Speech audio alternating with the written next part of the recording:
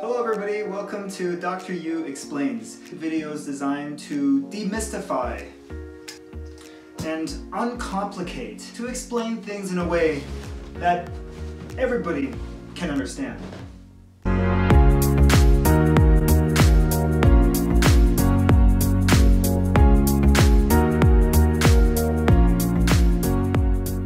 So here we have a nasal corticosteroid spray. And what a lot of my patients do that's incorrect is they aim it directly up into their nostril, okay? There's nothing up here except nostril.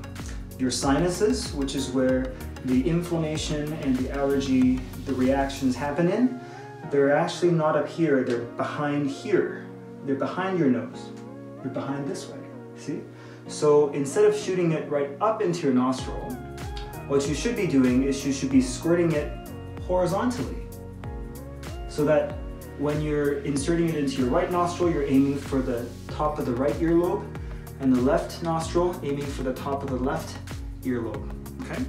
All right, press one finger against your other nostril, point this against, you see the tip of the ear, almost perpendicularly, and then you just sniff and spray. Okay, there we go. One's in, and now this other one.